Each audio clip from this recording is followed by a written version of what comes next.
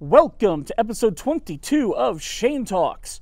This one is called From Guam to Gemini, and that title will make sense as long as you keep listening to what we're about to talk about. This episode is all about the movies that Jason and I have made together.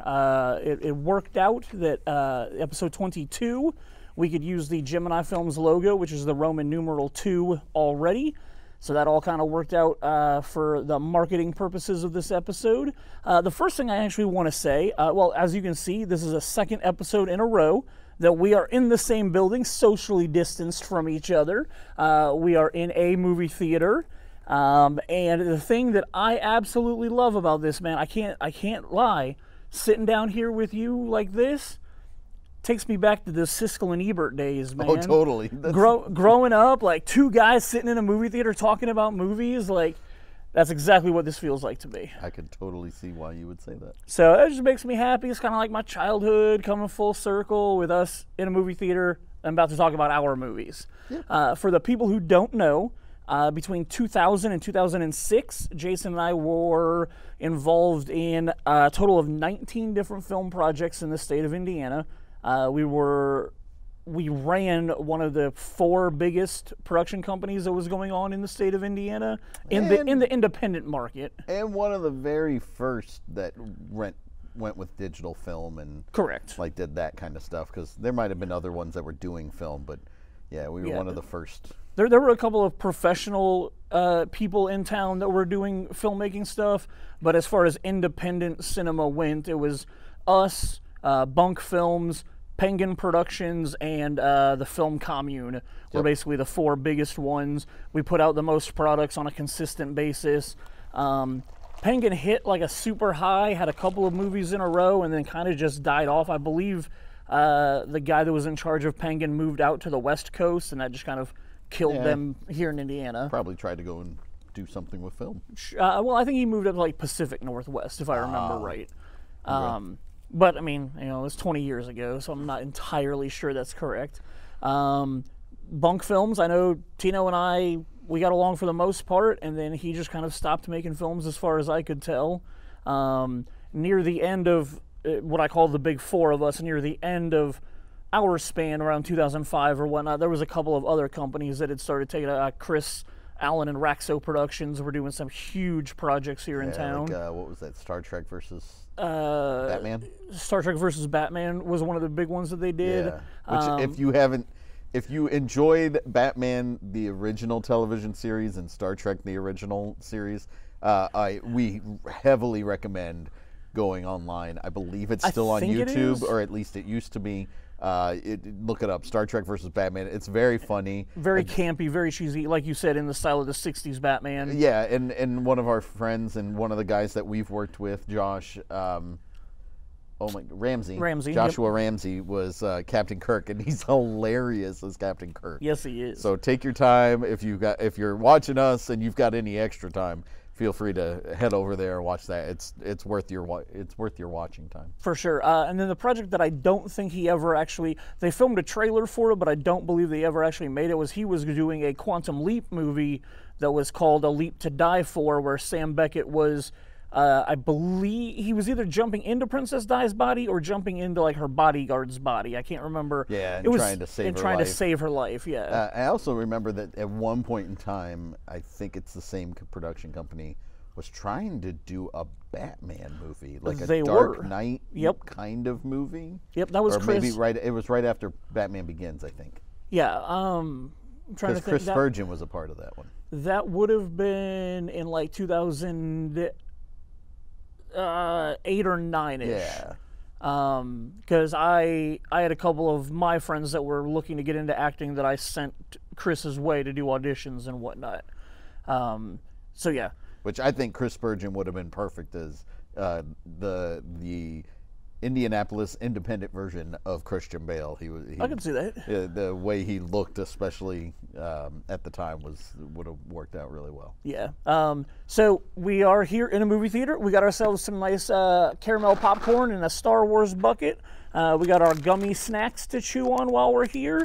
And we are going to be discussing the 19 projects we worked on. Some of them we're going to skim over because some of them don't really matter to talk about. but we'll at least mention the projects that we did and who we worked with on them and whatnot. The most people who do know that Jason and I made movies know that we made a horror film called Consternate. However, before we filmed Consternate, we actually had 2 short films that we made just to try to learn how to use the camera and have fun with our friends. Yeah. Yeah.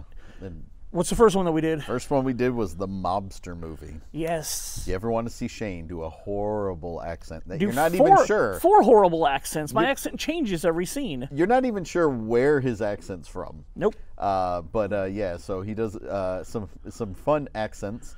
Lee Vidal played a mobster boss. Mark Buckwalter and Justin Browning play the bodyguards, enforcers, whatever you want to call them. Yeah, like of the mob boss. Ryan Van Vels plays the sidekick to Shane's whatever character. I am. The plot of why I'm in this movie completely changes. Like at one point totally. I'm stealing microfilm. At one point it's about some money. At one numbers, point, yeah. Well, and the whole thing started off with us knocking off of Pulp Fiction. Yep. One of Pulp Fiction's most iconic sequences. So if you have the time, that one's on YouTube, GemInI Films. It's silly, it's funny. It's like 20 minutes long, maybe. About 20, I think. Yeah, it's very silly, very funny. We did all the editing linear while so literally we were making the movie and then editing it technically while we were filming it. And so we were like rewinding and going over certain spots and stuff like that. Shane went in and cleaned it up around the 10-year mark, I think it was. Maybe it was like 6-year mark. Somewhere. 5 or 6 years? There, yeah. But yeah, so Shane went in and cleaned it up a little bit. Cleaned up some of the jump cuts that got left in there. Yeah, and added credits at the beginning and end.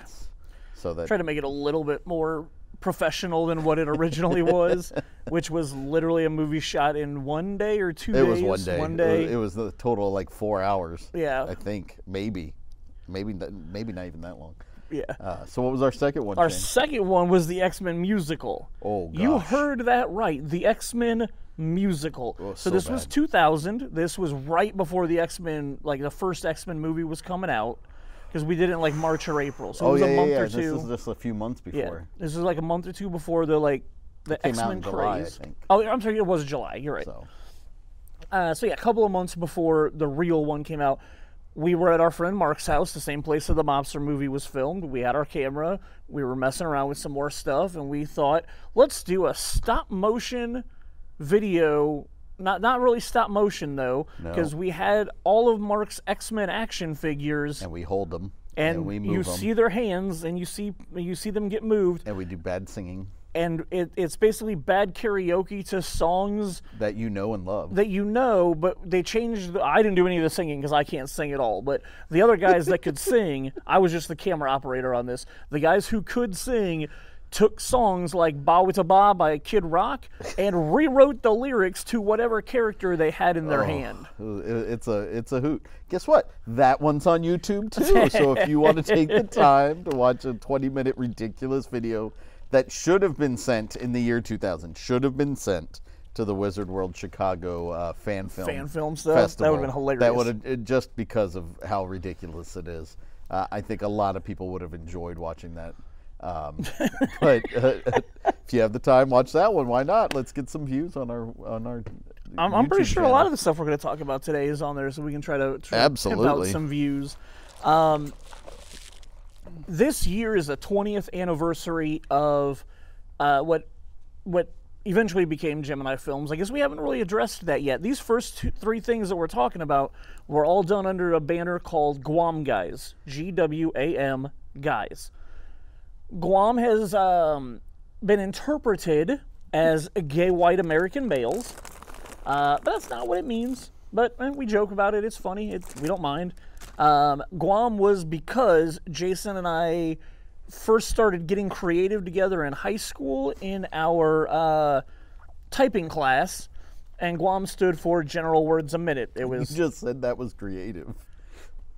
I mean, Mrs. South should have flunked both of us. Well, you're right. But we were creative together in that class, and it's where our friendship really started getting like some deep roots. I'll put it that way. I mean, because we've known each other since 8th grade. Yes. So But that's where we yeah, actually started hanging out and being friends. talking about movies, like starting to realize that we had that in common and whatnot. But so anyway, so those two productions, and then our third one, which is the horror film we're about to talk about. This year, 2020, is the 20th anniversary of us releasing the film Consternate, our first feature-length film that was born. Well, so over this back in September, we released a video on the GemInI Films YouTube channel, and I can't remember if I linked to it from the Shane Talks page or not. I would imagine you did. I think I did. You had the banner and everything. Yeah, you can go over to our GemInI Films page, and you can watch a 2-hour conversation between Jason and I and 5 of our cast members. It's a 20-year reunion Zoom. Yeah, 20-year reunion Zoom call that we did together with the other lead actress. A bunch of other people. And a bunch of other people. So we got all them together. We talked about the movie. We talked about making the movie and what people remember from that. It was our 20-year anniversary, and that was the last production that was under the GWAM banner. But all of our stuff that we do for it now, we kind of either put both logos on, or we kind of just leave it as the GemInI Films now. Yeah, and I mean, side note, we're really sad because with COVID, it's not only thrown everybody's lives in turmoil, and there's no question that there are things worse than what I'm about to mention for people. But we had the okay to show Consternate in a movie theater setting from the company that Shane and I work for to take over showing for one evening so that we could show it to our friends and family.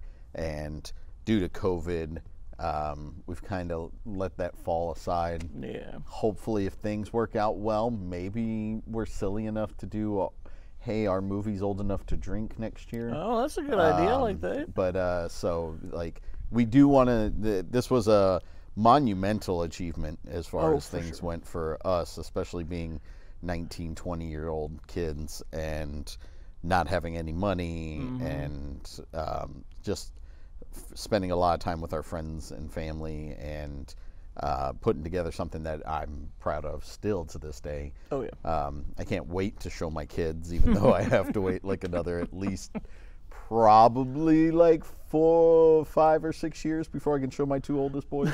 But yeah, like, it's something that I absolutely love. It's something that's fun to watch. And yeah, just as far as everything we ever made, we did make, like he said, 19 things. And out of those 19 things, it's probably the thing I'm most proud of is Consternate. And I only say that from the simple fact that it's just, we had no idea what we were doing, and we were pushing through it, and we lost stuff. I mean, things went bad. There was a lot of essentially team building. And fights and arguments and quitting and all sorts of stuff. And so if you're interested in any of that stuff, go watch the 20-year reunion. It'll get a lot more in-depth than that. Yeah, we go pretty deep into the stories about everything that happened during the production, the people that quit, the ones we were able to get back. Hey, and you know what? The good news is Consternate is also on our YouTube channel. So if you want to watch it, feel free. You can watch Consternate, and you can watch the 20-year reunion after you watch it. Right on, Shane. Good point. And as you were saying on that, we go into a lot more detail about the origin of Consternate, but I'll try and make it quick here. In April of 1999, Jason and I were in a group of about 9 guys that wanted to make a movie. Too many cooks in the kitchen. Too many cooks in the kitchen. It went south really quickly. In September of 1999, Jason asked me if I was interested in just doing the 2 of us together. That day was the birth of Consternate. We started writing it, and 1 year and 3 months later, we showed it to a full sold-out auditorium of 200 people. It wasn't sold out. I mean, that theater held like 240. All right, so close to sold out. I think we had about 200 people there, though. It was like 180 or 190. Yeah, it's close.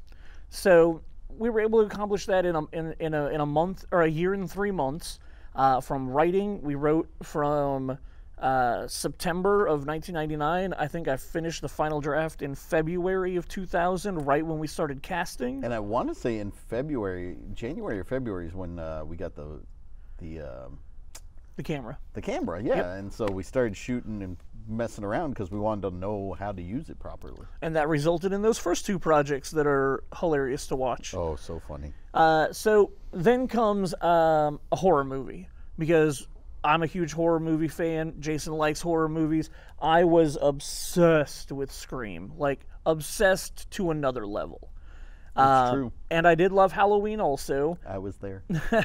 Nightmare on Elm Street, like all of the slasher flicks of the 80s and late 70s and whatnot, I really got into because of Scream. I had seen Halloween and I liked Halloween, but Scream was the movie that like pushed me into, I want to make a horror movie, or I love horror movies. So a lot of our movie really just started off with, how can we rip off Scream? How can we make a movie about teenagers in high school and somebody's going around slashing and killing them? But unlike Scream, we had people who were just out of high school. You know, compared to like all these people who are in their mid-20s or late 20s playing 18-year-olds. So we got to make ourselves a horror movie for our first feature-length film that we did, and that was an absolute blast. Oh, yeah. I'd seriously either love to do Consternate 2 or do another horror movie at some point, because I think knowing what we know now and knowing tricks of the trade and stuff, I think having access to better equipment, like, I mean, we didn't buy the absolute best camera. We bought the camera that we could afford. That was still a digital 8 camera, but it wasn't like, you know, it wasn't a high-end mini DV or anything at that point, because those were way out of our price range. Oh, yeah. So we bought the camera that we can afford, and we made a fairly good film. A couple of years later, we were able to get into a GL2 and make some higher quality stuff. But anything else you want to say about Consternate? It's awesome. If you haven't seen it, watch it. Feel free to make fun of it and laugh at us. Feel free to laugh at my shiny shirt that I wear throughout the movie Consternate that he still tries to wear. I still wear to this day. Tries to wear. I know, it's just, it looks so good. It's definitely beautiful. 90s for you. After we did Consternate, I made a short film that you starred in. It was a 3-minute film. You and Tony Lenter, and we utilized the PSO Works bar that we knew very well. What's that look? No. Again? Again's your short, buddy. Yeah, Again's the short where time rewinds and you're at the bar and you catch the glass when it falls. Oh, does that happen too? Yeah. I just remember the beginning when we were sitting. When you're down at the canal and down at the canal and did this spin shot around you. I totally forgot O'Rourke's is in that movie. It's a 3-minute short, so there's a lot to forget apparently. And I was in it. Yeah. It starts with the shot that does the 720-degree shot around you. Yeah. I remember Dave Lichty being in the wheelchair and us shooting it, going around and around. Starts off at your feet, does a 720 around you to come up to you while you're on the phone, and then in the distance, when the 720 stops, you see Tony walking at you on his phone. You guys get off the phone and shake hands. And the funny part is that Shane never told us what to wear. So Tony and I showed up to film on the day of filming in the exact same outfit by accident. Which was hilarious. Dress pants and a button-down shirt and khakis. And we both did it. And it was... I mean, luckily, the film's in black and white. Until the end. But then... I remembered that part. But then, the other thing about it is, because your character can manipulate time, you dressed exactly like Tony. Yeah, see? I can retcon stuff. No, this is not Star Wars. We do not retcon. So anyway, it starts off with you and Tony meeting up. Then you guys go eat at P.S. O'Rourke's. Brandy, the waitress, drops the glass and you catch it before it falls. I remember that. And Tony's got his like bewildered look on his face. How did you catch that? And then you guys go out and we're back walking the canal again, and you see Zach run into the elevator where my ex-wife was in the elevator, and you see Zach run into the elevator with a knife to kill her, and that's when the twist is revealed that you can rewind time. So when you see Zach run in there, you catch a glimpse of the knife in his hand.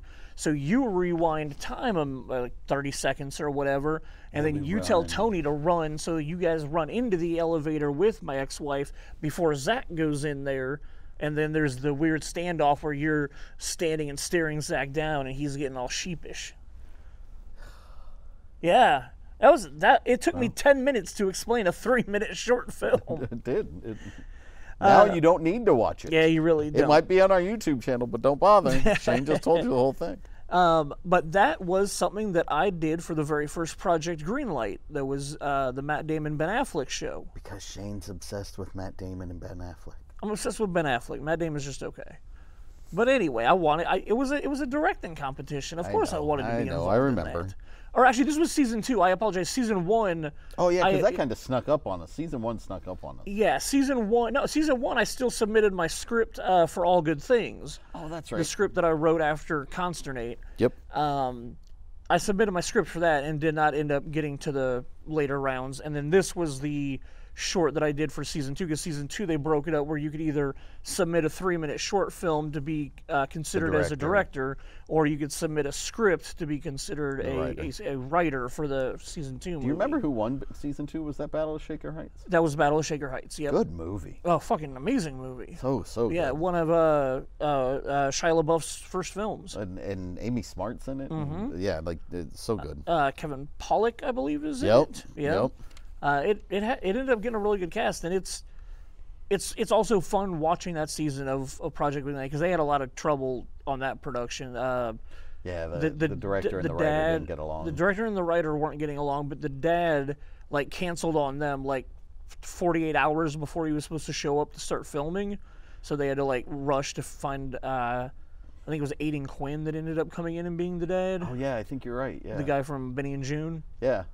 So just watching season 2 is also very exciting, and I think they're all on HBO Max. I think I looked and saw them all on there.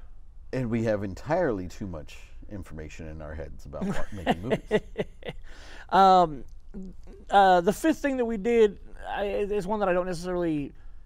I mean, I count it because we did it, but it was literally done in one day. Didn't you do this for a class?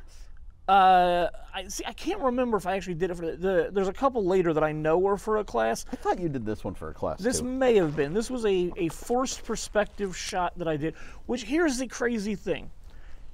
I unfortunately, I always thought this was a kind of original idea that I had. I went down the rabbit hole of 90s music videos the other day and realized that it's almost the exact same concept as the Bye Bye Bye video from NSYNC.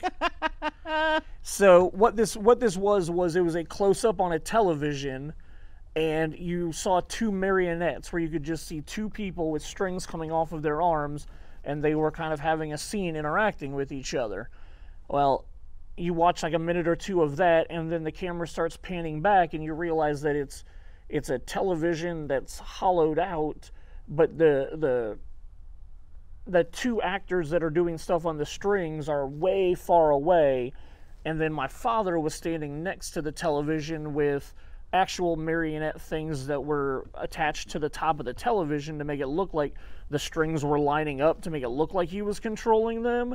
And then when he set the things down, my brother and one of his friends just kind of died in place, and then my dad walked away. And so it was a forced perspective shot thing. But then, like I said, I was watching that NSYNC video, and it's literally the girlfriend in that video is holding the marionette things while they're marionettes inside of an empty television, and I was like, huh, I guess I didn't really come up with this idea. Not that I watched a lot of NSYNC videos. The truth is coming out now, folks. No.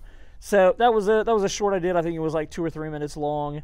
The next thing was a project that I don't even know how much you were involved with it. In 2002, you did the Chrome Lady. Yeah. I was not involved with this movie at all. I think I showed up to one of your filming, one of the nights of filming. Gotcha. I want to say it was one of the first nights, and I just came to check it out and say hi or whatever. Right on. At that point in time, I was stupidly Yeah, I think that was while I was still stupidly involved with somebody. Yes. And so that person ended up. I gave all of my time and effort to that person. So you would kind of fell off the face. Fell off the that and so I mean I guess that's a good point to bring up now. That's another reason why Zach kind of stepped up. Exactly what I was about to say. We went from GWAM guys to GemInI Films was because. So, well, and actually, another thing that wasn't addressed between the middle of this, there's nothing in 2001 because I was living in California, showing Consternate to a bunch of people, thinking that was going to open doors. And some who are major players nowadays in Hollywood. And that is absolutely true. I made some really good friends while I was out in California. One of them being a gentleman named Brett Pollock, who has been doing director of photography work on some pretty major Hollywood motion pictures. That was a mouthful. Tongue twister. But yeah, so I 20 years ago, I showed the movie to Brett while I was out there. I made some friends that are still lifetime friends today that I absolutely love talking to, but that's why we had nothing going on in 2001. By the time I came back from California, you were hardcore into your relationship, and because I had been gone, you really had no interest in doing filmmaking stuff. I was still bitten by the bug, so Zach and I started spending a lot of time together and coming up with ideas for stuff. Zach had just bought a top-of-the-line Mac at that point, because he around That's that a Macintosh computer for some of you folks that don't know what a Mac is. He didn't buy a pimp. No. So he had bought his Mac because he was starting to get the interest in doing film stuff or editing or stuff like that. So we took our camera that you and I had bought and Zach's computer, and Zach and I messed around with a couple of things. And then because of the quote-unquote success of Consternate, it had started getting around that we had, successfully made and shown a motion picture. A friend of a friend came to Zach and I, and said, I've got this script that I want to make into a movie, and I'm told that you can make actual movies happen. So Zach and I took that project. It was called The Chrome Lady. It was for our friend Ryan Tungate. That's unfortunately, while we did finish a version of the movie, Zach cut it together as part of a capstone project for his degree at IU. He used his editing of that project as here's my skills as an editor and whatnot. Unfortunately, because of the time constraints of getting it turned in for college, he didn't get 100% approval from the director before he turned it in. Oh, I never heard that story. Yeah, I mean, and not that it's like a bad blood type situation, but Zach finished it, the editor's cut, we can call it. And then that's the one that we ended up showing when we did our big GemInI Films Day at IUPUI. We showed Zach's version, but it was because Zach and Stace had never made the time, or Zach and Ryan had never made the time to get together to actually finish it the way he wanted it done. And since that didn't happen before our event that had a schedule we're showing it on this day, we had to show Zach's cut of the movie. I had no clue. Oh yeah, no clue. We had to show Zach's cut of the movie because it was done. It had a soundtrack to it. It was a showable film. But I don't even think Ryan showed up that day. No, he did. I'm sorry, he did. He did. But I think he was late. He only came to the afternoon though. He didn't come to the evening. Oh, that's right. That's what it was. So we showed. He had the talk. We showed it. We showed. We had an triple afternoon, day. An afternoon and evening with GemInI Films. We did the first movie we showed was. We did Escape, Chrome Lady, and To Change the World. To Change the World. Oh wait, or was it Reunion? I'm wrong. It wasn't Escape. It was the Chrome Lady, To Change the World, and Reunion, which we will get to all those movies. But yeah, so Stace showed up, or Ryan. We used to call him Stace, so you'll forgive me and Shane for constantly switching those. But yeah, he showed up for the afternoon and did a Q&A at the end of that for us. That's right. And then did not stay for the evening shows. I don't think he stayed for the evening shows. And maybe I did hear that story, but I want to say I didn't hear that story until we were in the Q&A. Yeah, I think So- if I And I think that's how you found out. if my too. memory serves correct, I think I'd heard that he wasn't happy that we were showing Zach's cut, but he made it very clear during the Q&A that that was not his version of the movie, that he was not happy with certain things, and instead of answering a lot of questions, I feel like he spent his whole time explaining what should have been different in it. Oh yeah, but it is what it is. It is what it is. When you're It's his younger, movie, and he was, again, it's not like this date came out of nowhere. He had months' notice that we were going to be showing these 3 movies on that day, and this was like 2 years after it was filmed. Like, Yeah. there was time for it to get done differently. This is unfortunately one of the projects that I don't seem to have a copy of anymore. I don't have Zach's version. I was told Stace went out and re-edited it his way, but I've never seen that version of I it. want to say that you are correct that he did get it.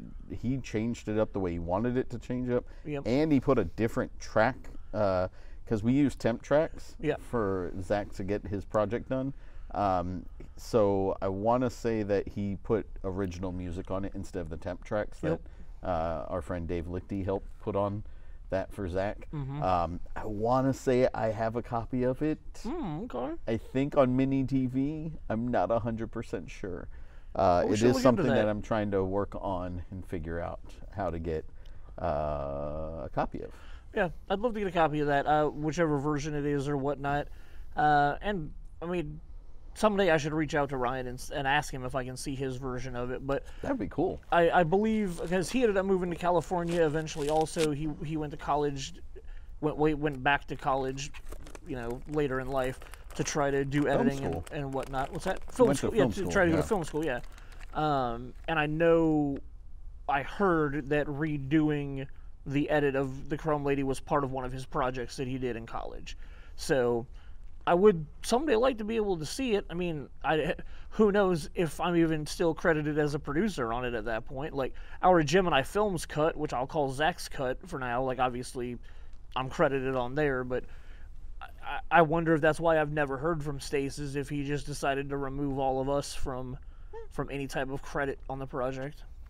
You guys were way more involved than I was. Yeah, so it is what it is. But that was one of the first movies that we put the GemInI Films tag on, was The Chrome Lady. That we never even. I think it's the only movie that we had nothing involved with writing it or directing it. I think you're right. That is one that was brought to us, and I just produced it as a producer. Yeah. I mean, I got the cast for him, and I put everything together for Zach him. But filmed it, and Zach shot it for him, and he he directed. We got Jason Richardson's phenomenal in the movie. Michael Shelton was in it, and he was amazing. So yeah, like, it had an amazing cast. It looks beautiful. A lot of the stills that I do still have that I ripped from the movie, like it's a Maltese Falcon type film noir, black and white. black and white. The mood and the tone, the script perfectly conveys the mood and the tone that they ended up putting on camera. Lots of voiceover work. We used the PSO Works bar again for that one. Did a couple of nights of filming there. It's one of the few times that we have the old bar from PSO Works actually on film, when the bar was the straight bar along the back but I mean, wall. you also have that in Escape. I don't think so. I think by the time Escape came out, it was Escape. It's definitely still that back the bar. straight bar. Oh, Yeah. okay, all right. Um, I know it isn't again, but it's just it's not in Change there the for World. very It long. was too. Oh, okay. Interesting. I didn't realize it was. Yeah. I thought they changed it from the wall bar to the square bar fairly early in I want to Dustin. say it was right after to Change the World that they did that. I want to say Okay. it was in 2003, like the end Okay. of 2003, beginning of 04, that they built the bigger bar. The bigger bar. But the one that you're talking, at least I'm pretty sure to Change the World was also that way. Because I don't know if we ever showed that side of the building. when I we don't were- even remember us going to a bar. Oh, yeah, we did. Yeah, okay. We'll get there in a second. Yeah. After The Chrome Lady, the first true GemInI Films in-house GemInI film production was me trying to recreate Lost Highway. Which I don't watch David Lynch films very often and don't care for him very often when I do see them. So, yeah. This was Shane being David Lynch. Very much me wanting to be David Lynch. Very much me wanting to make a circular film. Very much me trying to do bizarre storytelling. Weird stuff happening to a guy. I got to play 2 different characters in it. I played a homeless bum who also turns out to be a villain at the end. Same character but different appearance. That was a lot of fun. I was supposed to be Joshua Ramsey. Joshua Ramsey was supposed to be the character that I ended up playing, but I can't remember why he ended up backing out or what happened there. But yeah, Shane came to me and was like, dude, you had already had production already put together. Yeah. Filming dates and everything, and then you were like, can you please help me out? I really can't remember what happened with Josh at that point. And I was sitting there trying to memorize the script, literally while driving places, so that when I got on set, I would have as much of it in my brain as possible. Were you still in your relationship at that point? No, that was over. Okay, cool. That was that was like right after that was over. Okay. So I lost a bunch of weight because that's what you do when you get depressed, and I looked pretty damn good in that. I think you looked really good in that movie, man. Although I was wearing clothes that were way too big for me. Because I'll agree with you on that. I didn't buy new clothes yet. Right. But you were supposed to be like a frumpy dumpy, bad, like not bad, gray area detective, like. Yeah, at 21 years old, I'm supposed to be playing. No, I'm saying your character. Yeah, I'm just saying your character. You played old well. But thanks. Wearing the larger clothing, it's my hair. I think wearing the larger clothing really helped out. Okay. So the plot of Escape is basically a detective. Oh, you don't need to be like that, man. I was just saying you're whacking me off. That's all. Well, Anyway, so you played a detective who had done a bunch of shady stuff and went to jail, and you were kind of disgraced, but then like these other guys that you used to run with are trying to get you to do stuff again, Tony's character, and then you owed money to Jay Jones. Had to work with overwork. Yeah, you had to pay off your debt to him by doing stuff for the bar owner. And yeah, it was, and then Annette and another girl named Sarah played the same character, but you were having trouble figuring out which one of them was reality and which one you were imagining, because every scene that we shot with both of them, or like we had photographs in the movie, but we had both of the girls shoot the exact same photograph. So that like you'd be holding it and then like you'd blink and it'd all of a sudden be the other girl. So it was kind of like you're losing your grip on reality and you don't know, which one of them is real. I can't remember if I don't remember if she was supposed to be like your ex-wife or ex-girlfriend or something. That's a good question. I can't remember. Director, producer. I can't remember, man. It's been a long time since I've seen it. So. But yeah, so that one on YouTube is on YouTube. It's gonna be the running goat and gag for the night. It is. The next 2 were filmed over 2 summers. They're called Psycho in the Woods and Psycho in the Woods 2. Oh, they're hilariously bad. They're hilariously bad. You were only involved in one of them. I think the second one. The second one I was supposed to be there, but couldn't get the time off work. Yeah. So it essentially is. Scratch that. Never mind. Yeah. I know why I wasn't involved in the second one. I wasn't invited the second time. Yeah. But anyway, so to keep it as short as possible. Too late. It's a bunch of girls out in the middle of the woods. We filmed them. Zach and I annually took a camping trip every summer together. As life became life, we had significant others. My ex-wife is in this movie, is in both of those. Zach's current wife, all of their group of friends are in these. It's a bunch of girls that are out at a camping trip. They stumble across a cabin that has a bunch of satanic and demonic writing all over it. They find a book, and essentially the Evil Dead. They read from this book, and all of a sudden, like, zombies start chasing them throughout this movie. Except Zach's not a zombie in the first one. He's just a serial killer in the first one. Oh. Maybe you're just thinking of the second one. Yeah, I guess that is the second one. I don't know. They were shot just being silly goof. They're silent films. They were shot in like night vision and sepia and like weird color tones and stuff. Yep. Just to be weird. They're they're not really anything we actually consider in our body of work, but they were things that we did. They were edited to have openings and credits, so they're technically projects that we did. They were about 10 minutes each. In 2003, I'm not sure why this is even on our list. well, because Zach did do it we put my school projects on here, so Oh, good point. since Zach did it as a school project, well, and this is, counted or not, but Zach had a school project to take a scene from a movie and replicate it, to shoot it shot for shot the exact same dialogue, and stuff like that. So Zach chose to do the final scene from Rounders, where I did not play Matt Damon. The final scene with John Malkovich in Rounders. Because the final scene is when they're in Atlantic City playing. Oh, playing okay, poker. okay, all right. So The final confrontation between Malkovich and Matt Damon. there we go. He chose to redo that scene. I played John Malkovich with another terrible accent, really bad accent.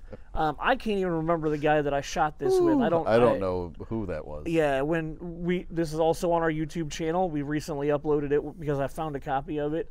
But I don't know the gentleman's name that I'm acting with in this one, so not sure who to give credit to on that. Zach directed it. Everybody gives a shit about it because we shot it around Christmas time, and Zach bought Oreos that have red filling in them instead of white filling.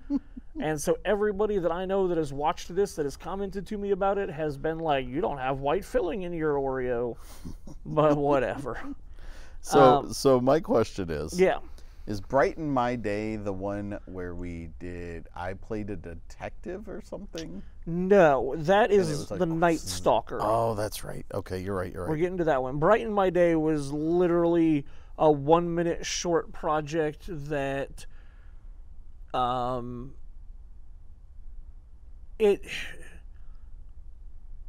it dealt with you and my ex-wife making eye contact at P.S. O'Rourke's, and then it cut to a rose in a vase, and it changed it from black and white to color.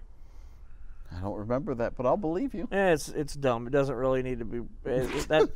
We've already talked longer than the film is. It's literally like a 1-minute thing. I can't remember why I had to make it. It was another school project. Probably. But I don't remember what it was for. Like, I don't remember. Because it was literally a minute long. So, we're going to skip past that now. We're done with that. Yeah. The next two are some of my favorite things ever because they are just so... They're so awesome. Yep. Because of the fact that I can say that I've done it. My kids love it because of the fact that they can see me doing what I do in these two shorts. Go for it. Dude, like, so Shane and I, 2002, I want to say it was, we started talking about it, and we were trying to figure out how to do it. In 2002, Celebration 2 was here in Indy. Yep. For Star Wars. It's the Star Wars convention. And they had a contest. Mm-hmm. And then we were trying to figure out how we could be in the next contest because they had already announced that Celebration 3 was supposed to happen here in Indianapolis as well. So we were trying to figure out how to be a part of that fan films contest. Yep. Our original story idea was that there was going to be somebody who was very Mandalorian-esque. You didn't know if he was or not, if I remember correctly. But he did General Grievous's thing before General Grievous did it, because we actually started plotting this in 2001, I want to say. And this Mandalorian person, which is awesome that now they have the Mandalorian television show, but I want to say he was a bounty hunter. He was a bounty hunter. I don't think he was a Mandalorian. I we were going to make him look like Boba Fett. I looked up a species that was like an 8 or 9 foot tall species in the Star Wars universe because I wanted him to be very tall, but I think he was like a hairy creature. Whatever the case. I'd have to go back and relook at my notes from it. He would have a belt that had like multiple lightsabers on it because that was his trophies from killing Jedi. Yep. This was before Order 66 was ever explained as to how the Jedi disappeared. So we have 2 different films of me and Shane fighting with lightsabers. Yep.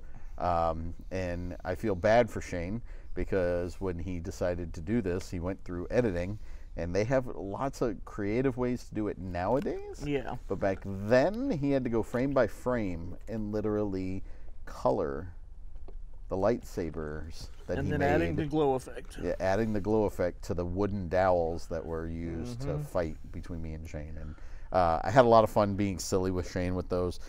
He went so far crazy with one of them that it's got the Duel of the Fates soundtrack to it. And that one's a good 2.5 minute scene, and I want to say that long? I think it's 2.5 minutes long. Maybe it's 2 minutes long, but I think it's like 1.5 minutes.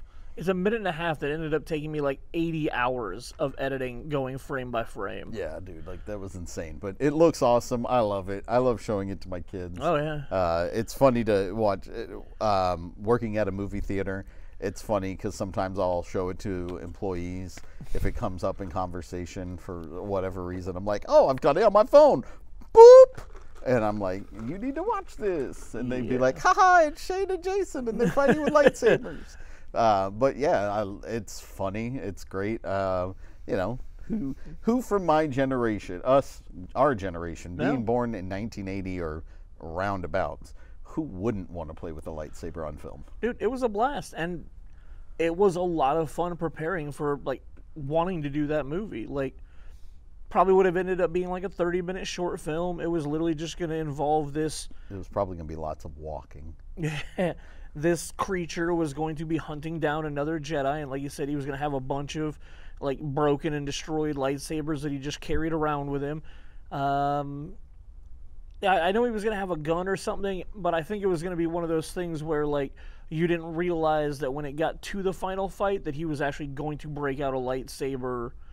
He was probably going to be using his gun. I thought it was going to be something like he grabbed the lightsaber pieces and slapped them together, and then was and then they worked.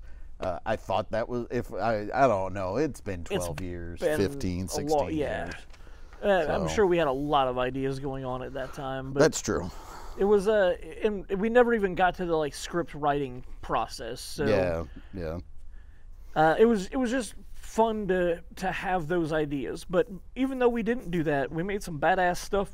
Badass stuff instead. Your first writing and directing movie by yourself was next. Oh yeah, but I mean, we made To Change the World.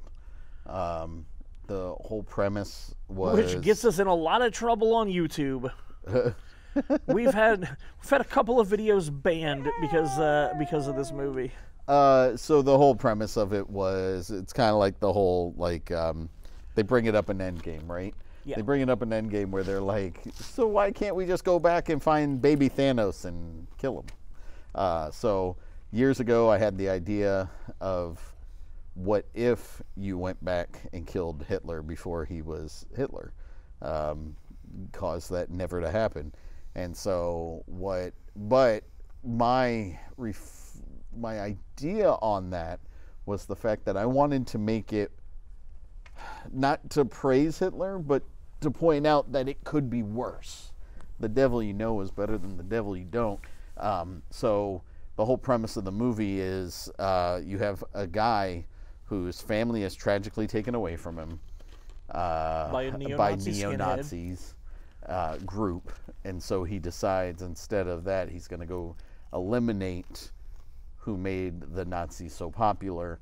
So he goes back in time, and he has this time traveling ability. He goes back in time, kills Hitler as a teenager, and then comes back and finds out the whole Teenage Hitler, played by the amazing Drew Stafford.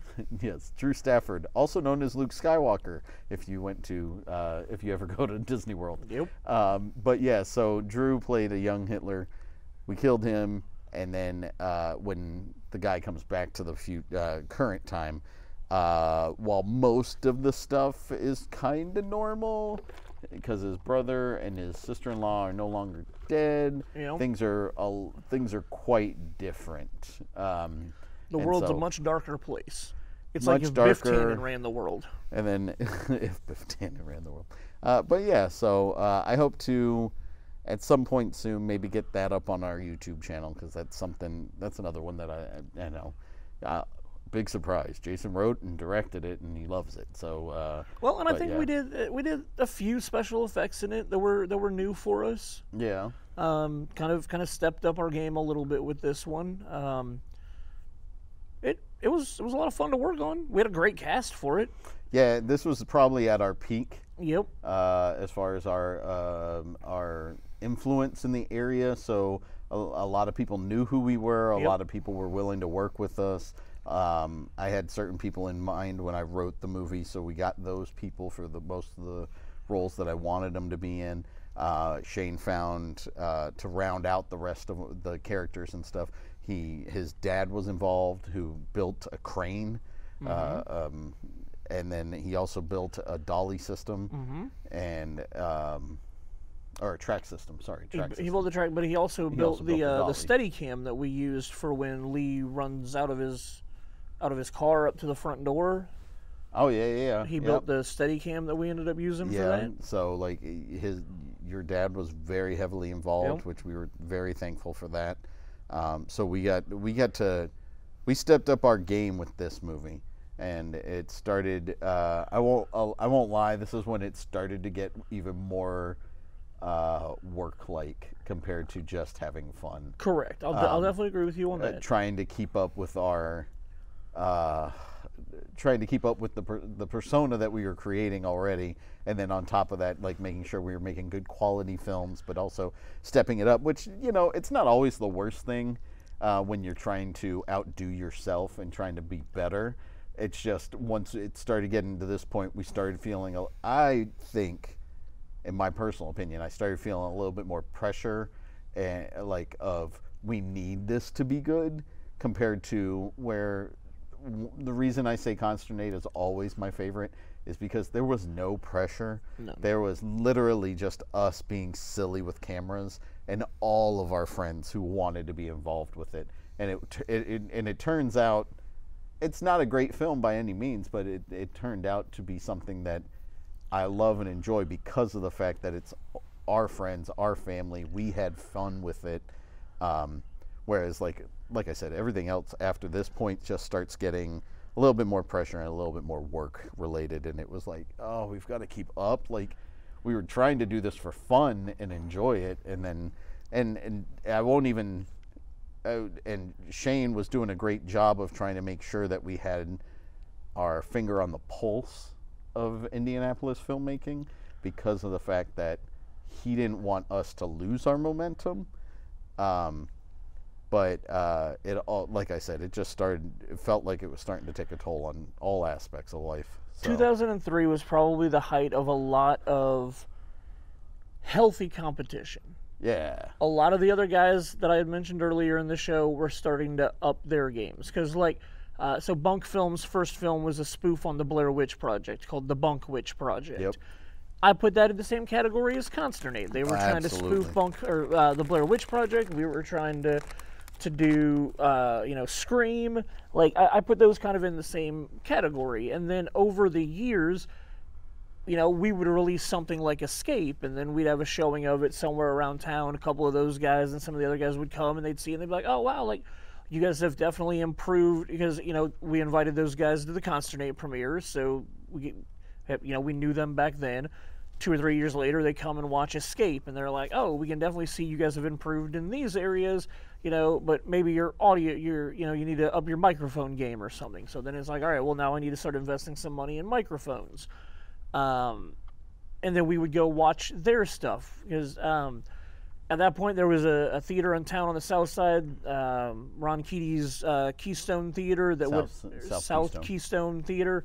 And they would once a month let any independent filmmaker that had a project to show it for free. You could literally just take him a DVD. He called it his Filmmaker's Night or whatever, and anybody that wanted to show anything could do their own self-promotion.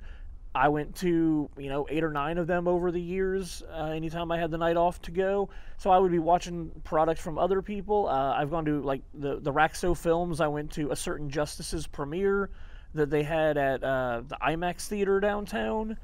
I'm not sure. We went to the one at the Historical Society once, too. That was like filmed at like James Dean's hometown or something. Oh yes, I cannot remember the name of that Chris? movie. That was Chris also. That was his second film, and I am drawing a blank on the name of that movie. But I think that movie is also the first time I saw Don Becker, if I remember correctly. I want to say that's the one where like I don't know, whatever the case. Yeah, I can't remember the name of that movie. I still have the program for it in all my filmmaking boxes at home, but I should look into that and figure it out. Maybe make it go up on screen right now. Okay. But anyway, so there was a lot of healthy competition going on at that point, where a lot of us that were involved with filmmaking would go to each other's stuff and we would critique or give advice to each other and stuff like that. But at the same time, and I know this is true for a couple of these other guys, as much as we supported each other, we still just wanted to be better than everybody else. Oh, absolutely. We still wanted to be like, yeah, but you guys aren't as good as us yet. And so I am fully aware, looking back, that I definitely took our filmmaking stuff far more seriously than anybody else did.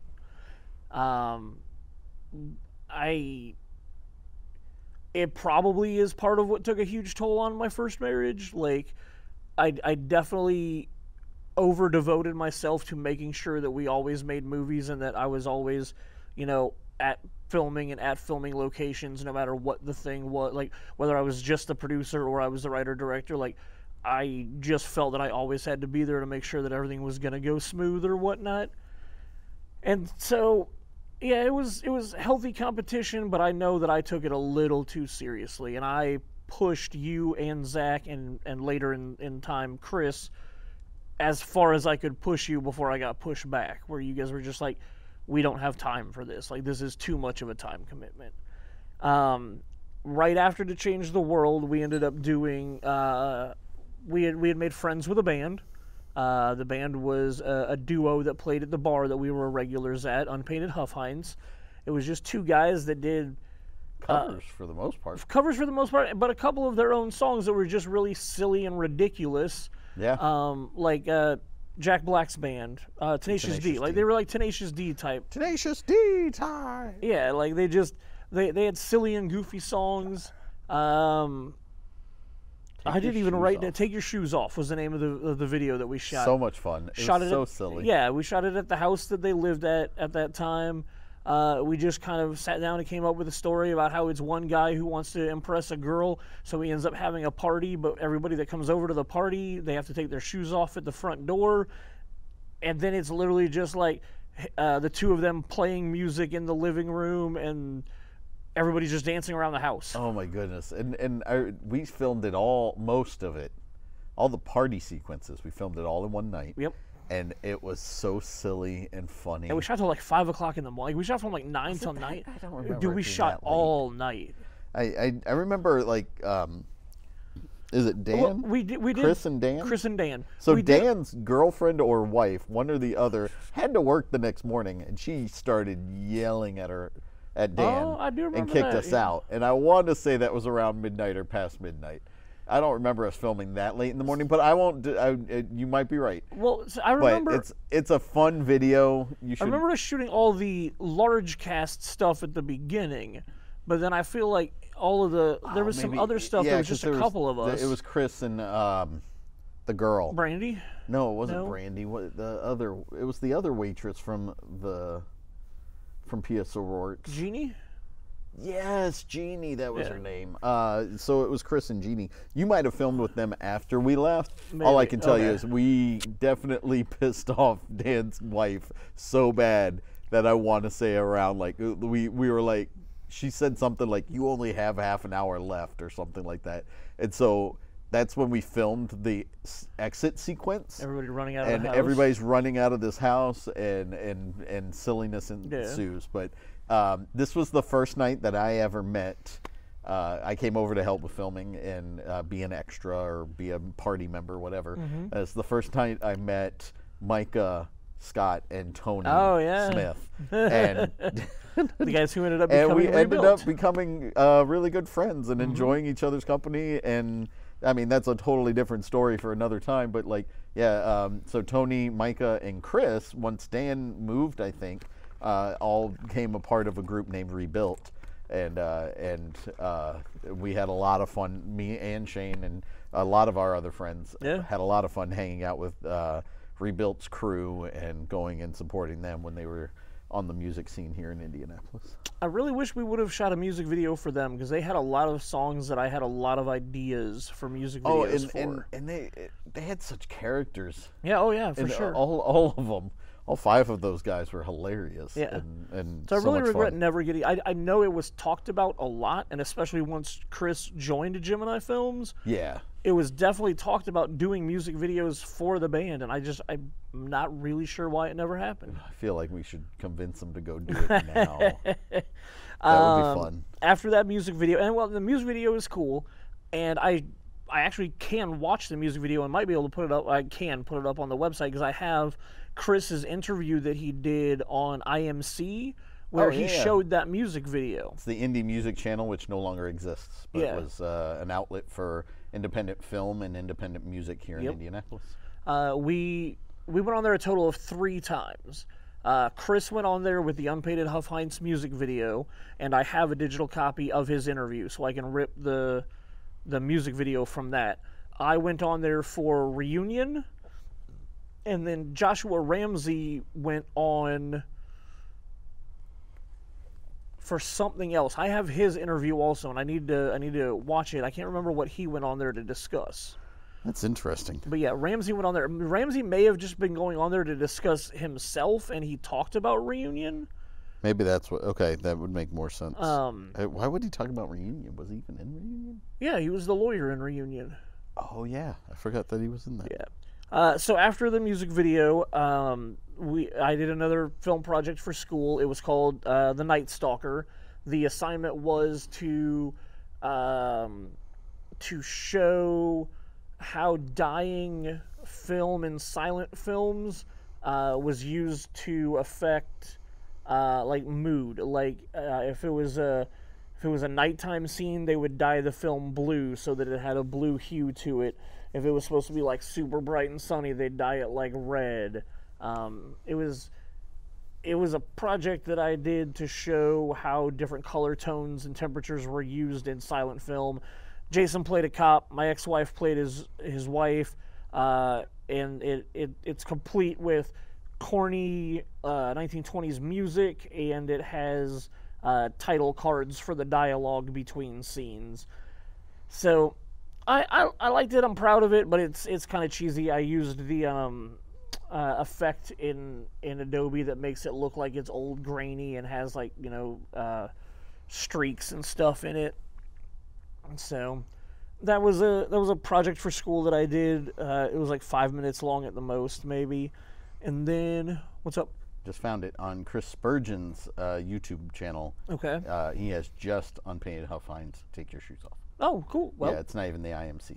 All right. Well, I will have to watch that, or I will share it with you right now, or talk to him about putting it on our website. Then we get to 2004 and the next feature-length film that we did. So it took 4 years of us doing shorts, and I mean, like, some of our shorts are like 45-minute shorts. I think both Change the World and Escape are about 45 minutes long. In 2004, I finally wrote and directed a feature-length film, and it is our first PG-13 film that we did. Basically, everything else that we had done would be rated R. And why did you do that? I did it for my dad. My dad had spent so many years helping us with all of our projects and with everything that we had done, and I just was. My parents are very anti-profanity, very anti-sex, very religious people. So they were really never interested in this. I mean, they were interested in our stuff, but like I kept telling them, you're not really going to be interested in it. There's language in it that you don't like, or there's sex in it that you're not going to like. Like I never made a film that I felt. I mean, I was proud of all of our stuff that we did, but not proud to show it to my parents, because I knew that I would be judged by them for, oh my God, this is what our son is doing. He's making these movies. But my dad, no matter what... Love you, Larry Marshall. Yeah. and I mean, from Consternate on, my parents were supportive. They let us film in their house for multiple movies. My dad, like you said, he built us a dolly track system. He built us a crane. He built us a Steadicam. Like, he built us all kinds of stuff to save us money. And so, like, and growing up, my dad and I really didn't get along. He's military. I was stubborn and a jackass. And so we got in a lot of fights and didn't get along, and I didn't like my dad for a long time. So I just kind of hit a point in life where, like, I realized that my dad always had my back, and so I kind of just turned that into a movie. And it's a non-linear film. What? It deals with our main character, played by Chris Spurgeon, the Unpainted Huffines rebuilt lead singer. He plays my main character whose father passes away in the movie. But when his father passes away, he comes back for the funeral. He's been kind of a drifter. I was very much in my pool hall junkies phase of life right here. Yeah, you were. Yeah, I was. So he was a pool hustler that was just going around the entire country, making money where he could, living the free life. Hustling. Always doing it because he was so angry at his father, and anytime he did come home, his father, blew him a bunch of crap, told him that he only was there for the money. Oh, you're showing up. What do you need now? $1,000? Like, his dad was very, like, negative towards his lifestyle, and it's because his dad just wanted him to, be a good, normal person, grow up, and the main character, much like myself, was very Peter Pan syndrome and wanted to do whatever he wanted to do because he just wanted to have fun with life and didn't want responsibility. And he was really good at playing pool, so he went and made money playing pool. He comes home for his father's funeral, and again, a lot of this story is told in flashbacks. You get to see, like, the fights that they had, and it actually flashes back even to children. Don Becker plays Dad. Don Becker plays the father, who, this was the first time that we worked with him, and I guess the only time we've ever actually worked with him. We also worked with No One Dies. Oh, No One Dies. You're right. Yeah, good call.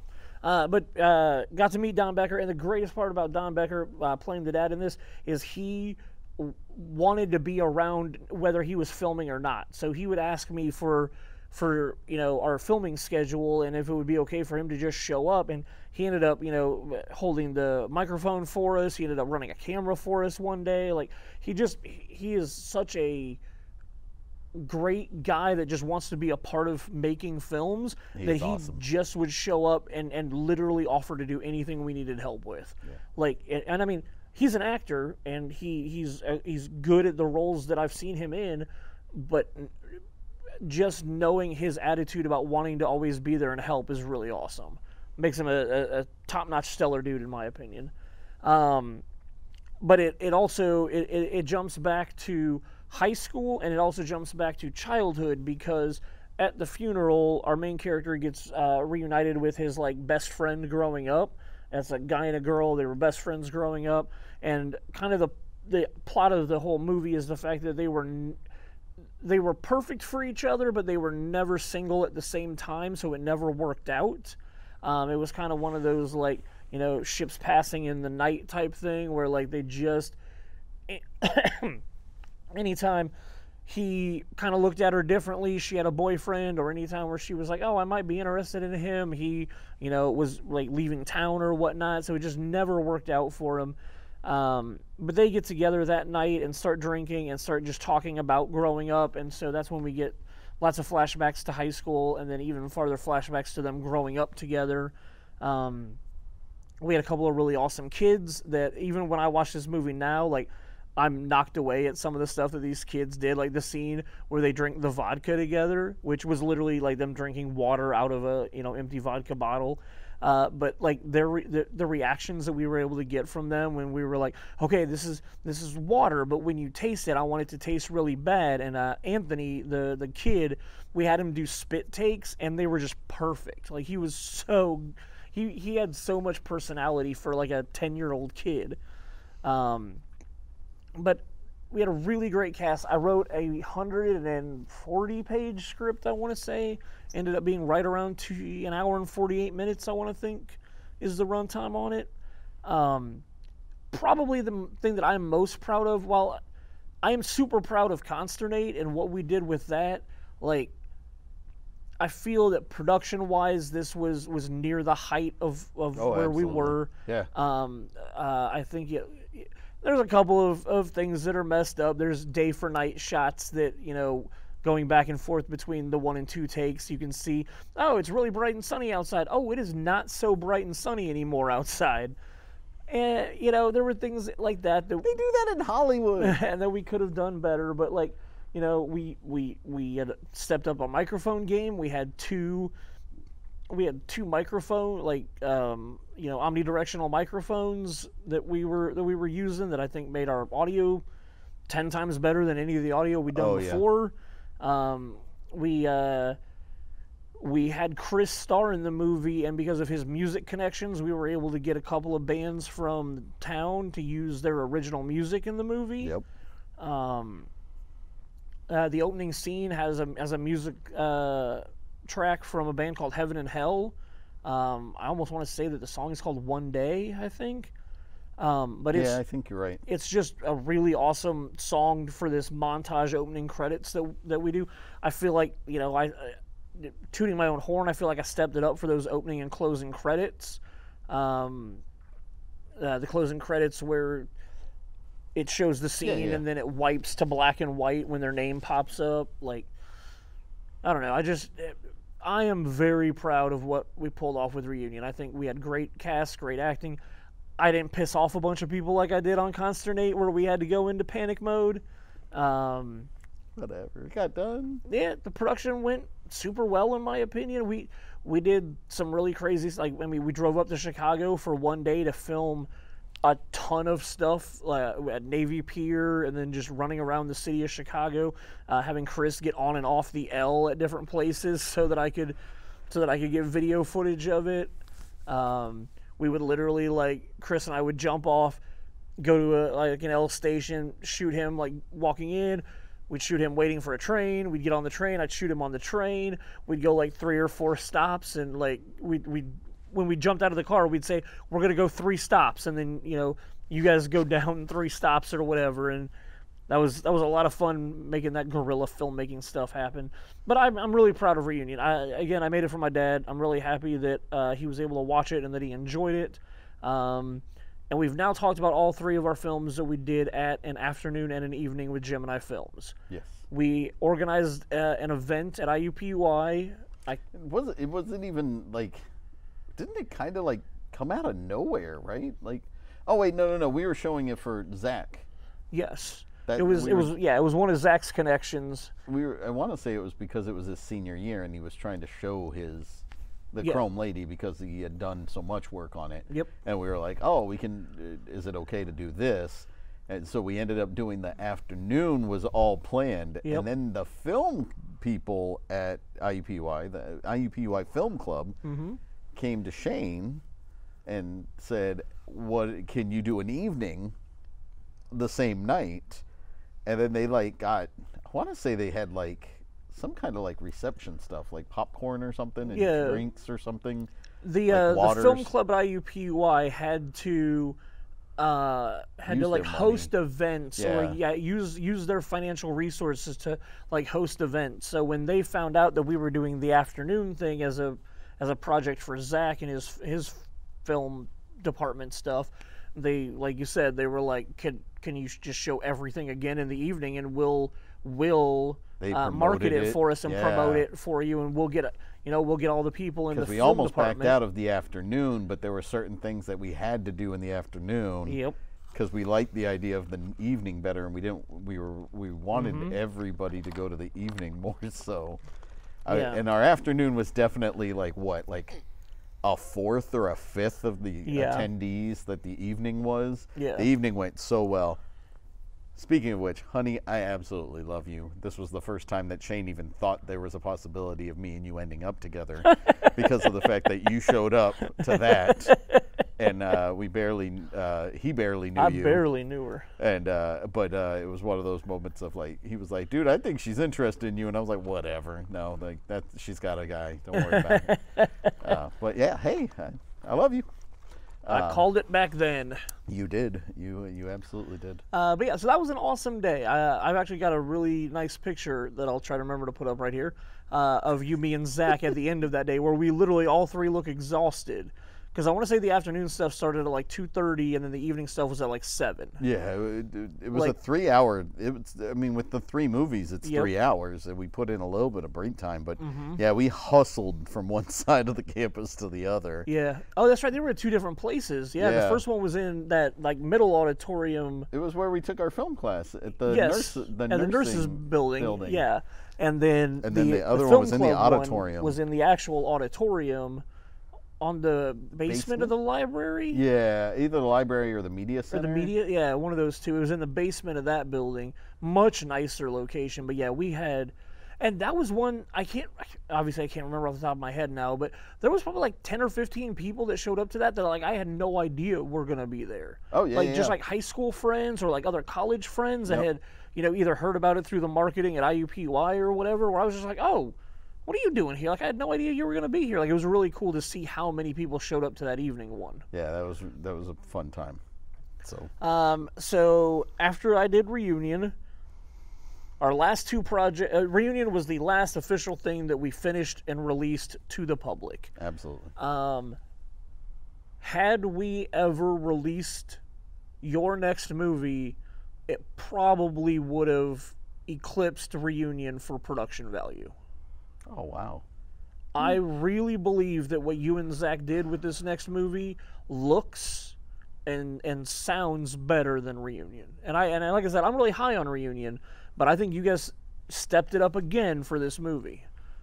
Talk about it. Yeah, so at that point in time, in between relationships, what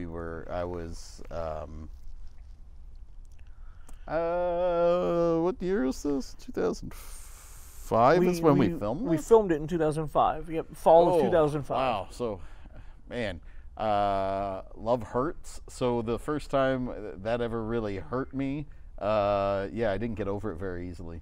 It took me a while. So, Crazy About You was definitely a therapeutic thing to do. So I wrote, a lot of people tell me that if you know it, the musical The Last 5 Years is done by Jason Robert Brown, movie with Jeremy Jordan and Anna Kendrick. A lot of people tell me who have gone through divorces that it's a very therapeutic thing to watch and experience that show. You literally gave me the CD when I went through my first divorce. Yeah. You needed that CD. I definitely needed that CD. But so this was my ode to heartbreak. I was watching a lot of High Fidelity, John Cusack movies at the time. Brokenhearted, crushing on a girl who was in a really long-term relationship at the point in time. So, like, the main character in this film is, like, the main girl in this movie is kind of a mashup of, like, 3 or 4 different women that I know of that for whatever reason I was either entangled with or not entangled with, but wanted to be entangled with, whatever you want to call it. So, yeah, she's this mashup of multiple girls. My guy is very much me. I wrote, directed. Directed. Thank you. I wrote, produced, and starred in it. We had Zach direct it because I thought Zach had done so much for us at this point in time, and he had never directed anything. He had been running things behind the camera for so long, but his knowledge of what we were doing, his eye for things had grown so much while we were. And granted, like all of us did. And I don't think he was ever behind us. I don't want it to sound that way. No. But I felt like he probably even surpassed us as far as like his ability to see things while he was making the movie from a technical aspect. Oh, yeah. And a lot of it probably had to do with this schooling. So I approached him and said I wanted him to direct it because I wanted to focus.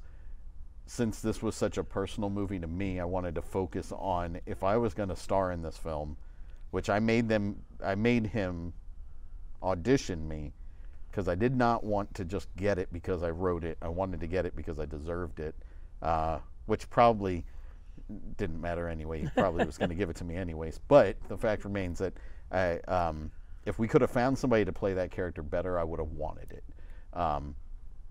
And Matt Gibson was awesome when he came and auditioned for us. I loved it. And we loved him so much when he auditioned for this movie that we didn't give him the lead role, but we purposely wrote in an entire character for him that we just literally did. He was never in the script before Matt Gibson auditioned, but because of Matt, I saw an avenue to add another character that would add another layer to the entire film. So. My still absolute favorite scene, both on paper and that you guys filmed for this movie, is the scene that has Matt Gibson.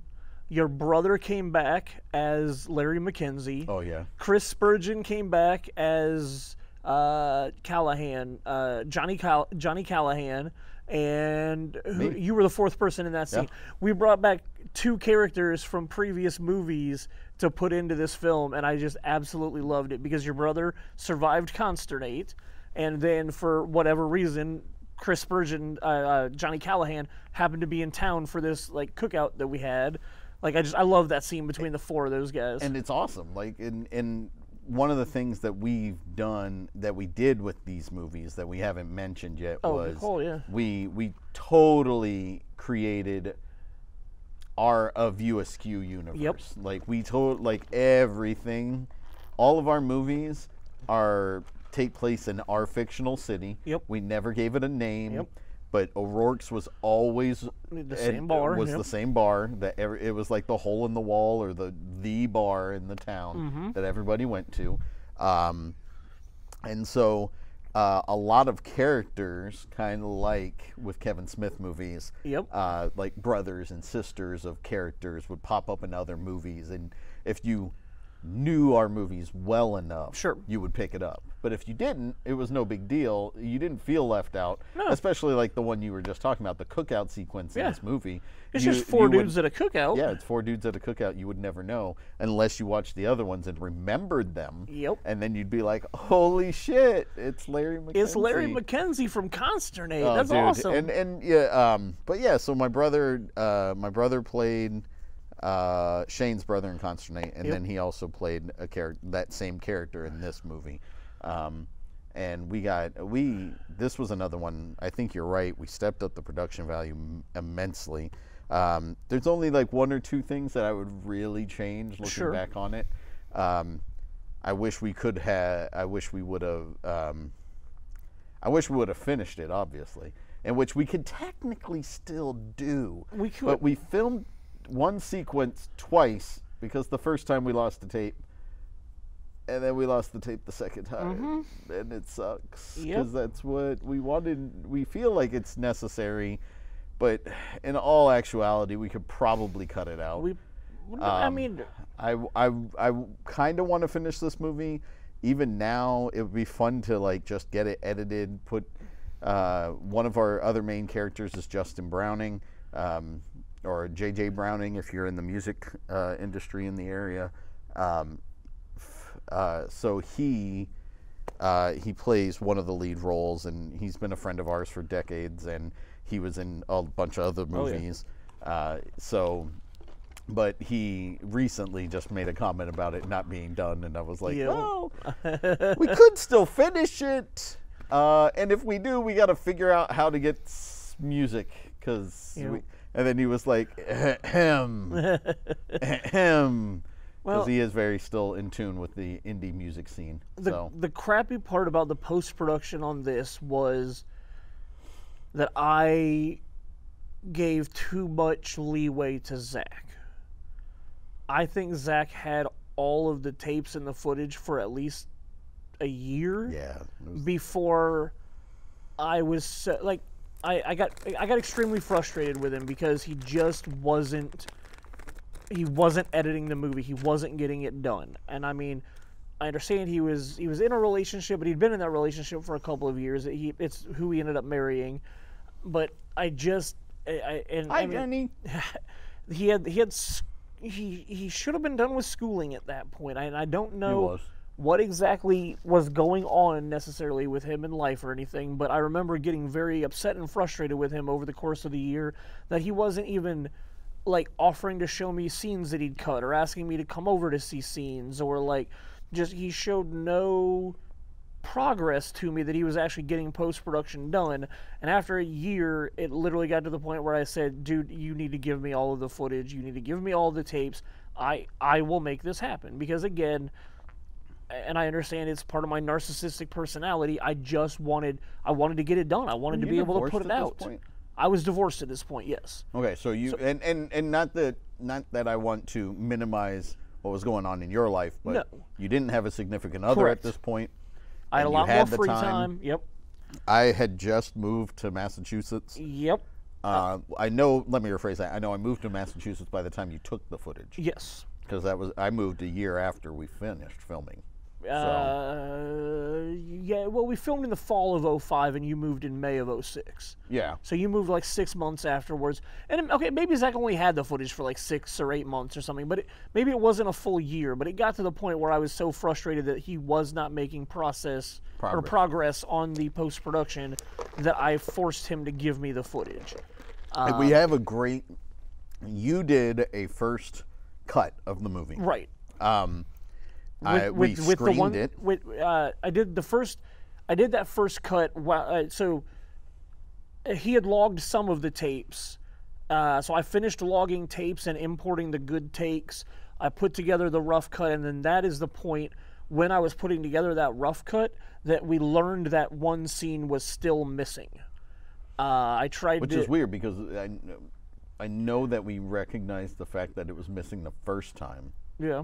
And it was only the second time when we were doing you were doing the rough cut that you realized we were missing it the second time. The second time, yes. Still don't know how that happened. Still have no idea where those tapes went. Zach did recently admit that, and I honestly didn't even know about this until he admitted it to us a couple of months ago, that he was doing other film projects on the side down with other people in Greenwood. Yep. And he admitted that potentially they could have crossed. He could have had all of our tapes in a bag when he went to go help them film, and then he accidentally gave them, one of our tapes, a tape or something. Yep. It shit happens. 20 years ago, we can't change it now. But excuse me, only 15 years ago. Oh, good call. Yeah. But so it's one of those disappointing things that I feel, and at that time I was deflated and demoralized because of the fact we were missing this scene that I, as the producer, thought was the most important scene in the film. I really feel like for your character, it's you explaining your motivations and attempting to I don't even know how to explain it right. The person that you're interested in, who you have decided that you are going to treat poorly, it's your rekindling your friendship with them through that conversation. Okay. Yeah. So, I feel like it's really important, because without that scene, there's really not it just goes from, he's being a dick to her, to, all of a sudden she's showing up at a dinner party and everything's okay again. Yeah, but if you think...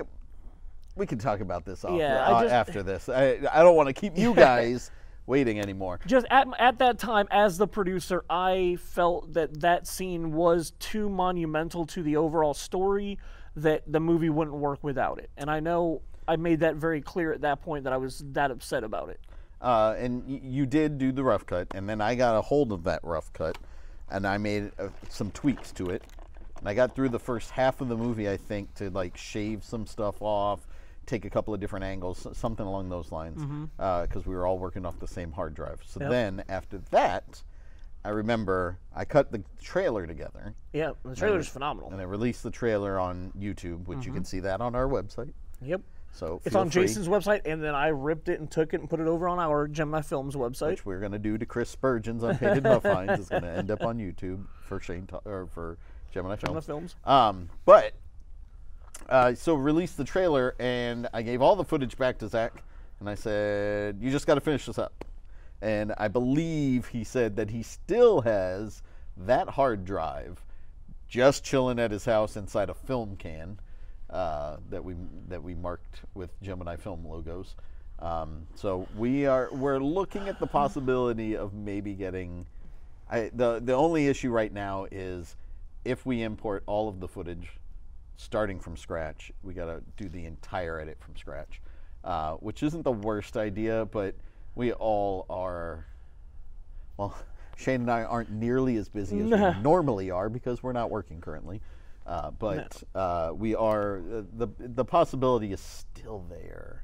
Although I don't know if everybody who is in that movie would appreciate that movie being released nowadays. I mean, there are some people in that movie that we no longer talk to. There were some people that was the only thing that they did for us. After Reunion and after the screenings that we got to do of Reunion, obviously that stepped up our cred, our street cred in the city. We had completed a feature-length film. It had a lot of really good reception. We had a premiere night of it. We had a lot of people show up. I was super happy and proud of it. And that opened the doors for a lot of people that we didn't know as well to audition for Crazy About You. Brought in some new blood that we hadn't worked with before. And I remember one of them being very agitated and annoyed that we didn't offer her the lead role. That happened, and then like she was offended by the fact that we wanted her to play the best friend. Yep. I mean, which was hilarious. It is what it is. Oh, you know what? Crazy About You did another one of those crazy trips that we did when we drove all the way to Baltimore to film stuff. That was fun. Because we wanted to shoot at Johns Hopkins University and make it as realistic as possible. So we drove overnight all the way down to Baltimore. No, we didn't drive overnight. We drove. We left in the morning. We left in the morning. We got there. We shot some stuff in the afternoon. No, we didn't shoot that day. We spent the night that night. Yeah, we spent the night. We shot the next day. Shot all and day then drove the next straight day, through. And then that was the overnight. Yeah, we didn't get back into town until 2 or 3 in the morning or something super late. Amy, I am so sorry. Yeah, that was terrible for Amy, who did the majority of the driving. Yeah, in her van. In her van. I mean, I paid a lot in gas for that trip, but yeah, it was still her vehicle. Oh my God. The fact that we talk about money like that now, and we're like, oh, we spent so much way back then. And it's like now we'd be like, okay, a couple of $100 so that we can go somewhere and film outside of our state, give ourselves some more credibility as filmmakers. Like, well, and it's just like looking back. In the moment, I never really realized how much money I was actually putting into a lot of these productions. Oh yeah. But like looking back and starting to add it up, it's just like, I paid for meals on that Baltimore trip. I paid for the 2 or 3 hotel rooms that we got on the Baltimore trip. We got all that money back. We did? The hotel money, remember? Oh, that's right. We had a fiasco at the hotel, and I did get that money back. Yeah. So yeah, I forgot about that. But like, I bought dinner one of the nights that we were out. I paid for all the gas. McDonald's, don't feel bad for him. No, we went out to that decent dinner. Like, I did buy McDonald's breakfast for us. I'm kidding. But we went to like Hard Rock or something. Yeah, we went somewhere. It was on Baltimore Pier or whatever. Yeah. So. But so that was a good time. It was a 48-hour whirlwind trip down there to shoot stuff, and I think it looks great. It adds better production value. It does. It does add production value, but it's just still one of those things where we're like, why were we so stupid? And of course, you can do that when you're in your 20s, right? Because here we are. Shane and I are 40 or about to be 40, and it's like, I can't ride in my van for like 3 hours and then get out and be okay. It's like, so yeah, like, I don't know. But yeah, man, I'd like to see that movie finish just because it had a whole lot of heart. It had a whole lot of good performances by great people that we were friends with at the time. Most importantly, I would like to rewatch it just to revisit what we were able to cut together for that first rough cut. Just to relive that. And then we can discuss from what we have. I'd love to cut it into webisodes. That'd be fine too. And do like 4 or 5 episodes and just release it once a week or once a month or something. Yeah, that'd be a lot of fun too. So look into something like that. I think that would be fun. So The last thing we're going to talk about, because we have been on this forever. Sorry about that, folks. The last project that we had, which was badass. Badass. It was pretty badass. Aside from one small little incident. Oh yeah. Yeah, we'll get to that. So after we got done with Crazy About You and you went off to Boston. No, we filmed this like the same year, dude. Oh, was I editing this while Zach? Ooh, that's why it took me so long to get on Zach to get the stuff back to me, was because I was editing this at the same time. We filmed it almost like you're right, right on top of each other. Yeah. So this was also the fall of 2005, October, November-ish, I think, somewhere in there. I had written a short, like 30-page, kind of like an action version of Alex Cross. It was a hostage. It was the Negotiator. Oh, yeah, good call. It was the Negotiator. With a twist of Alex Cross. Yeah. Basically just Joshua Ramsey, who I'd gotten to know. He was supposed to be an escape, had to back out. I ended up giving him a small role in Reunion, where he played the lawyer. And then in this, I ended up making him the lead. He was a wannabe Alex Cross type character who was a forensic pathologist. He showed up at a hostage situation at a house. Don Becker's in this one? Don Becker is the father that's being held hostage. We had like 4 kids from Papaw, the guy that plays the bad guy. I was going to say, Papaw was in this. Steve Pyatt. Steve Pyatt is amazing. If you've ever met the man, you know how great he is. He's so much fun to talk to and hang out with. One of the top-notch best dudes I've ever met in this industry. Like, just the fact that him and Don Becker are in the same movie great together. guys to work with. Yeah. Steve Pyatt, nicknamed Papaw, he's a biker with tattoos and a long beard and a heart of gold and a bunch of earrings, and he looks so scary. And like when we put out the audition stuff for this and he contacted me, I was like, this dude, like, I have to give him the role. Like, I don't care if he's the biggest dick in the world. Like, he looks perfect for this character. I have to have him be the bad guy in this movie. You had Tim.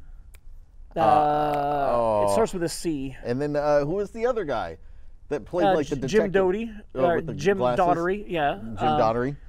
Who is also our firearms expert for that, which was part of knowing him through the community was why I wanted to make sure he was a part of this, because we were using firearms and he's a firearms safety instructor. So I asked him, do you mind being a part of this, and will you do all of our firearms work for us? And he was all about it. Mark Buckwalter brought his arsenal. Mark Buckwalter brought a lot, of guns for us to use. Gave you choices. And yep.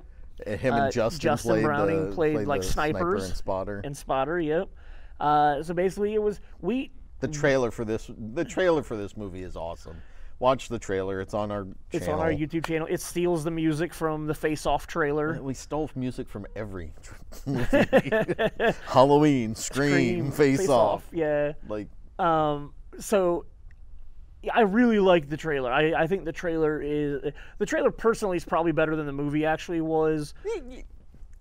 Shane messed up on one aspect. He messed up one little thing, and it caused a little bit of a hiccup.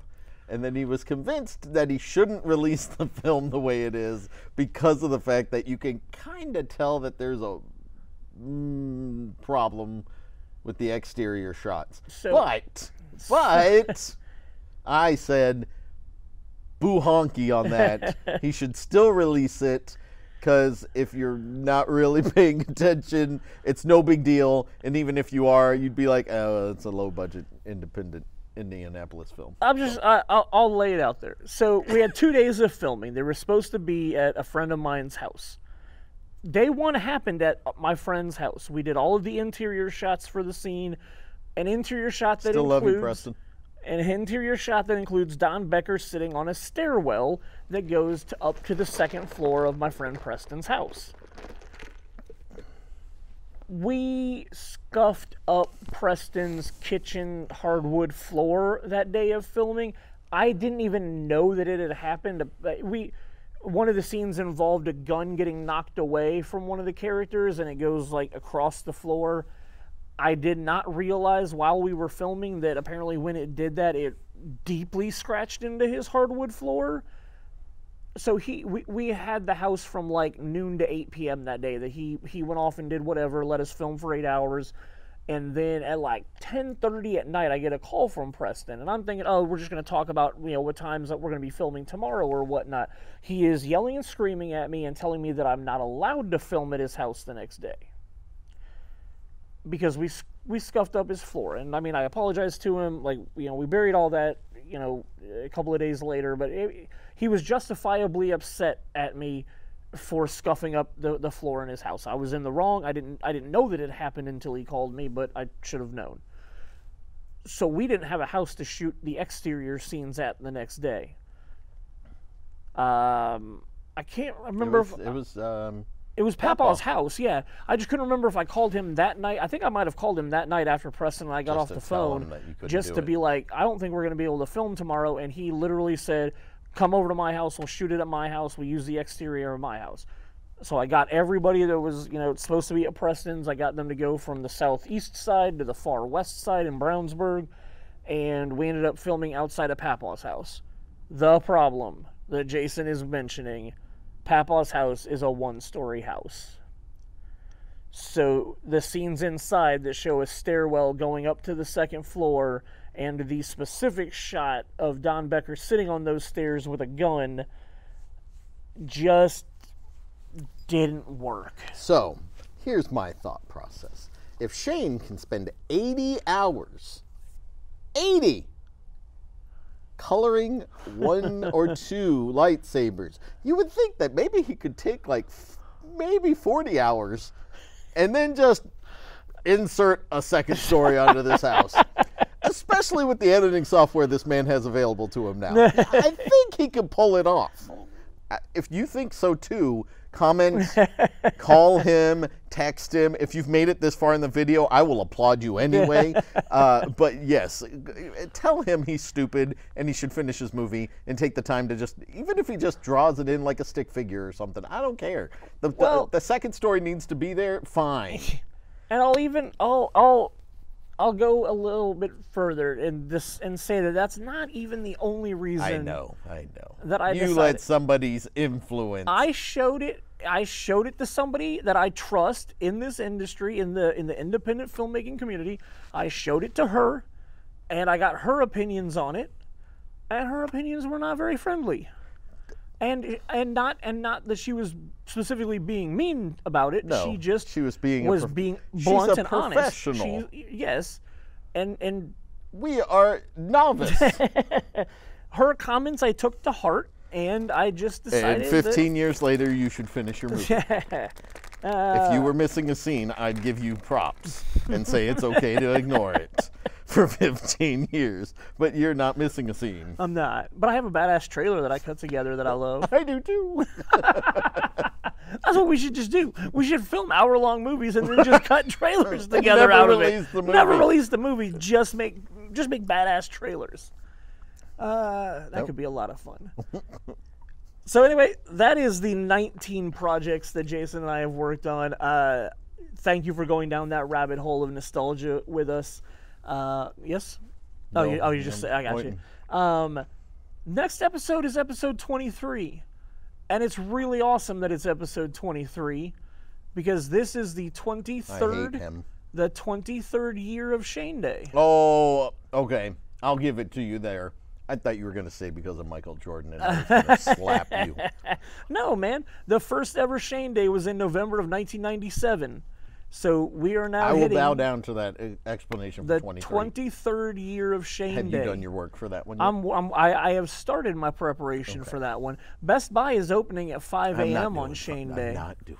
I know you're not, but I'm thinking I might go do a remote recording from the Best Buy line and just be like, I'm not even necessarily saying I'm going to go in Best Buy. I mean, stupid, and I might follow you. With COVID the way it is, I mean, I'm not even saying I want to go in Best Buy. But I'm just saying. Can we just sit in the car and just film them the entire time and be like, look at these dumb motherfuckers? We'll just park in the parking lot across, like where the Firestone is or whatever. Yeah, we'll just park over there and we'll have them as our background, and just talk for a couple of minutes about how we used to wait in these long-ass lines at Best Buy also. It'll be interesting to see if there's long lines with COVID. They've announced that they're only letting in a limited number of people at a time, so it'll be like when Absolutely. people are coming out, they're going to let more people in, so that'll be interesting to see. I'm kind of wanting to do it just to see how long the line is, like you said, like how many people are actually going to show up. You can buy so much stuff online now. Exactly. I mean, deals, I'm getting stuff from Best Buy already about Black Friday stuff. I already bought some stuff. Nice. So yeah, so the next episode, episode 23, is going to be, there's like a lot of different ideas going around about what Tell we're them going to do. Leave some suspense. But it will be a Shane Day focused episode that will hopefully release probably later in the day on Shane Day if I go to Best Buy that morning. But it should hopefully come out on Shane Day. So anyway, thank you guys for listening so far. We will see you next week.